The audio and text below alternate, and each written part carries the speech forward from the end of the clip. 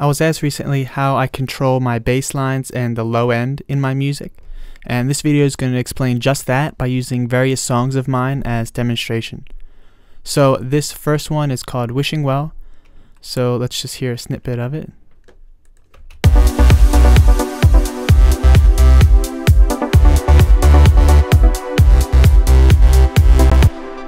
Now the bass is separated into two parts, the high bass and the low bass. Together it sounds like this.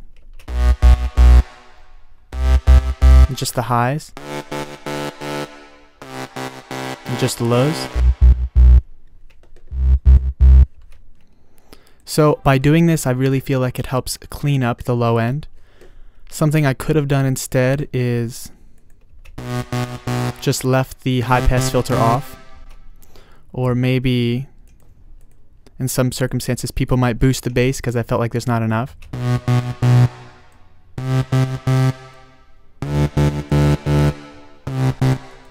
But I really feel like that muddies up the mix. Instead, what I like to do is create an operator. This is the bass line I'm using now was created with the Mini Brute. It's just a recording, so I can't show you how to do that in operator. But I can show you the original bass line, which sounds very similar. Let me hear the difference. This one just has more of the high end cut off a little bit more. But this was the original that I used. So what I have here is just a saw wave and a sine wave. That's it. I didn't do any fancy configuring. That's all I have. I took the FM off so they're playing together simultaneously. One's not affecting the other. Make sure you change this option. Otherwise, it'll create more of an FM sound like that. I don't know if you can hear that. It's really quiet.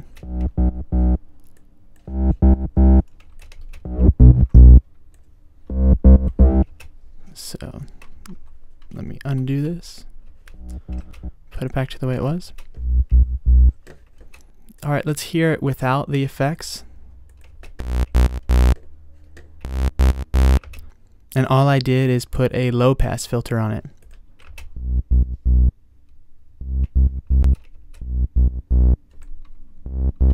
Now the frequency that the frequency of the cutoff of the low pass filter, in this case is 200 Hertz. I like to stick it anywhere between 150 to 250 depending on the high group. Like this group I cut off at 250, so maybe it wouldn't be such a bad idea to move this up to 250.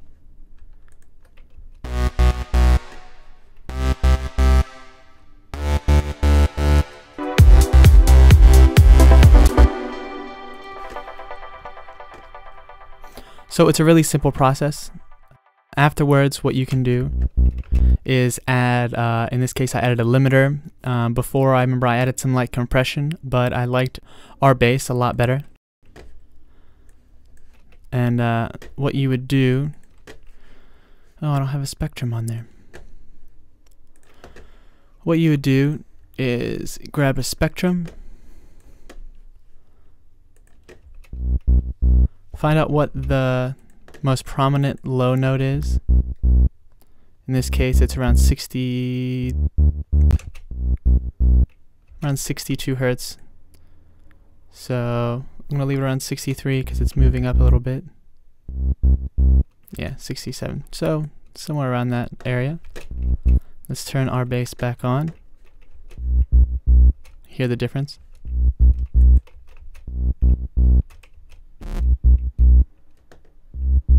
It just really fattens it up, adds more warmth to it. I like the sound. I've been using this a lot on my bass lines. But before that, as I said, I just put a limiter on it. Just move the ceiling down. Maybe turn the gain up a little bit.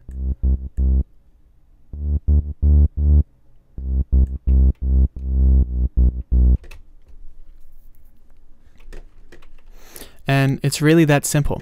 A lot of my bass lines aren't even using any other waveforms except for sine waves, because sometimes this is really all you need. for that low end. If you add a lot of effects like reverb or flanging or chorus or anything to your low end, it could muddy it up later on. If you're trying to get more for clarity, all you really have to do is add a sine wave, or maybe slide in a little bit of triangle in there. Let's hear how that sounds.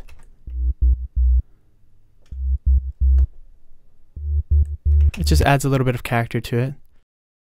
With my mini brute, a lot of what I've been doing is using a sine wave and a little bit of triangle, maybe some square for some odd harmonics. The difference between sine waves and square and triangle waves are square and triangle have odd harmonics, while sine waves and saw waves have even harmonics. Well, sine wave just has one harmonic if it's all by itself.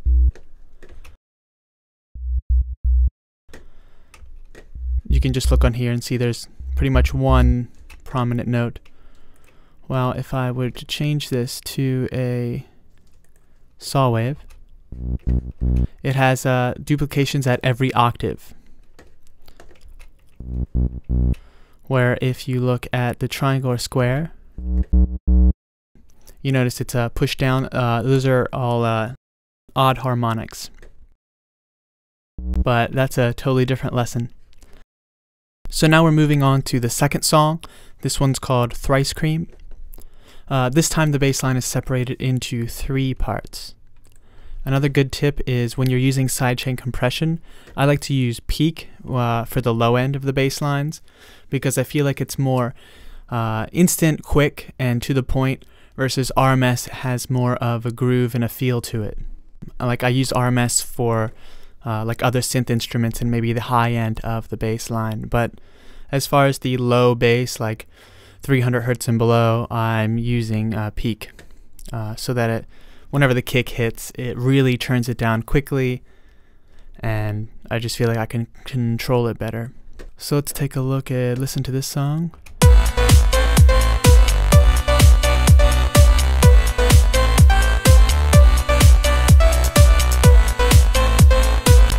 I think I have another bass part over here.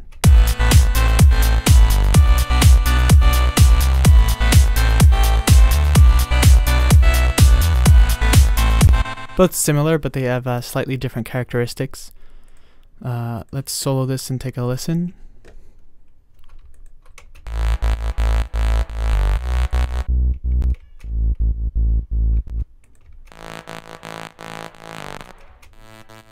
So here's the really high end, and I have this pan to the left. This one has reverb, flange, some EQ. Other than that, I think they're all the same exact operator. Well, maybe slightly different, but they all have generally the same characteristics. Here's a slightly lower saw, and this one's panned to the right. Still has the reverb and the flanger on it. Has an extra EQ just to, I guess, make it a little bit more dull, because the high end, a lot of the really high end's coming from this. Now let's take a look at the low bass line. Notice I took all of the effects off of here. I don't like it to muddy up the bass. I don't feel like really low end needs to have reverb, unless you're specifically using that as an effect. But throughout the entire song, adding reverb is really, I feel like it's just going to muddy the low end up. This bass is slightly different. This one does have a flange on it. I did take it off earlier, but then I liked it a little bit less. It just gave it a little bit of a twinge, like I don't know, like a weird phasing effect kind of thing. It has like the dry wet is mostly dry signal, but it just has a little bit of that processed signal in there.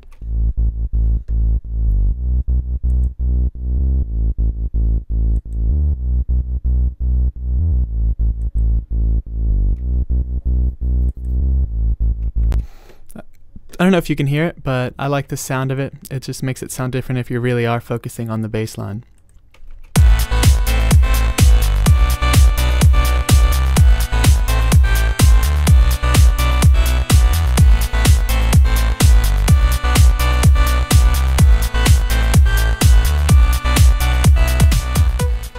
For my third example, I'm going to use a dubstep track. This song is called Malfunction, but you can still use the same exact techniques as I was using earlier with dubstep or other genres.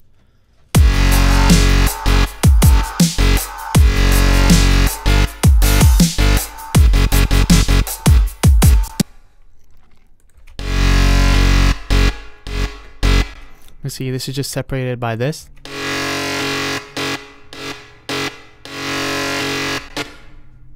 Which, again, I'm just using an operator, overdrive, amp, saturator, and chorus, and some EQs.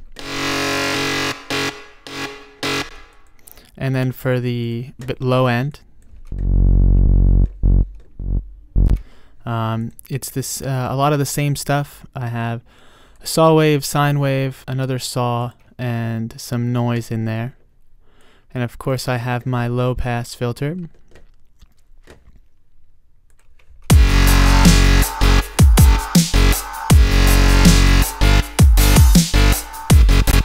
Again, this just helps separate everything out.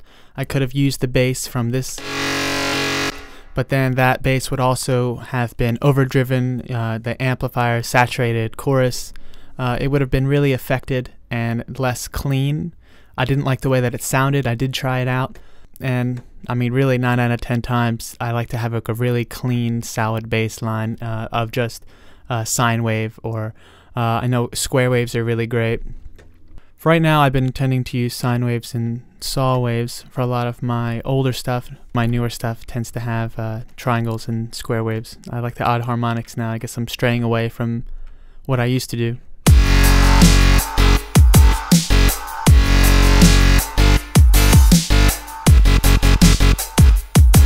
And then here's the second part of the second drop, I guess.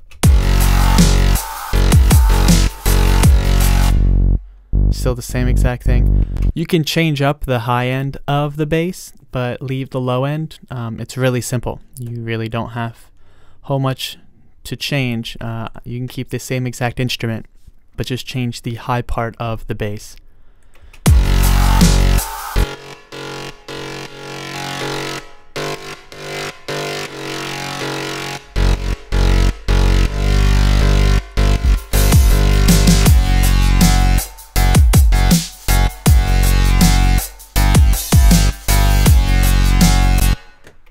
And that right there are a few basic techniques to controlling your bass line, your low end, making it powerful while keeping it clean and unprocessed.